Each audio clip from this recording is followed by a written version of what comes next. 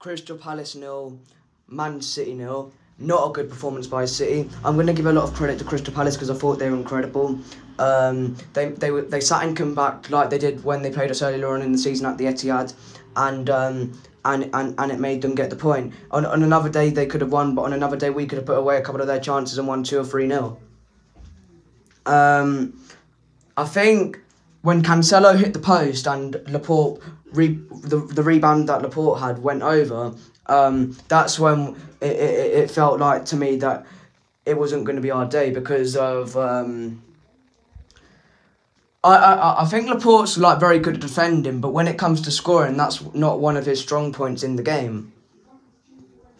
I don't think anyone really for City had better than a 5 out of 10 performance. I think Guaita, I think that's how you say his name, the Palace keeper, I thought he had quite a decent game. I thought Gallagher looked bright for them. I thought Zaha looked bright for them. I think Laporte was crap first half, but he did solid in the second half. I thought Foden, I love Foden to pieces, but I've got to say that he didn't have a good game tonight, because if I said that he had a good game tonight, I'd be lying, and that's what I don't like to do. So I'm going to be truthful with you and say that he didn't have a good game.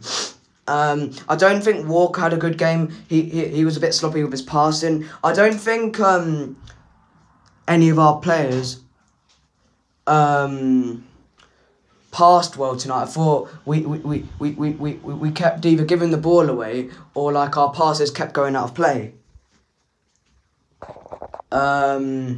Rodri was poor. I thought Walker was poor. I thought Foden was poor. I thought Mahrez, maybe you could arguably say that he was City's best player because he didn't have his best game, Mahrez, but he still had a couple of chances for us, and in my opinion, that's why I would probably say that he would be City's best player. Foden is so wasted up top though. His best position is on the left wing, and I think Grealish's position is not the left wing, and he would play better in midfield. But I struggle to see how Grealish gets in midfield because there's a lot of players that he would need to get past if he was to get into the side in the midfield. I think on another day, a point at Palace isn't a good day. Isn't a good result. But on another day, a point at Palace is a good point. But because we're in a title race, it feels that extra bit frustrating.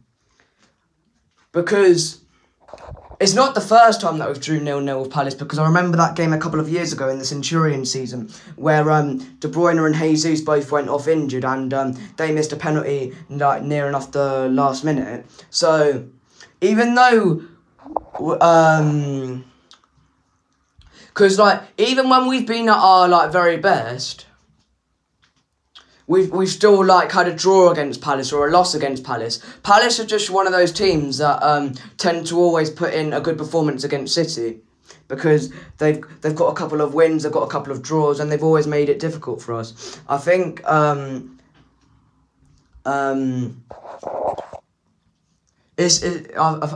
think we desperately need a striker because we've had 2 games now and we haven't scored in either of them. I know the Sporting game was kind of a dead rubber, but we still had chances to score in that one. In recent games, we have been very wasteful, and we're lucky tonight that I didn't come back to bite us because they had a couple of chances towards the end of the game of their own, Crystal Palace. Thanks for watching this reaction. I'll be back with a 5 things learnt on the game tomorrow. Very frustrating result for City, but we still have to do videos on it because we're Blues at the end of the day, and we love City, win, lose or draw. Thanks for watching. Goodbye for now.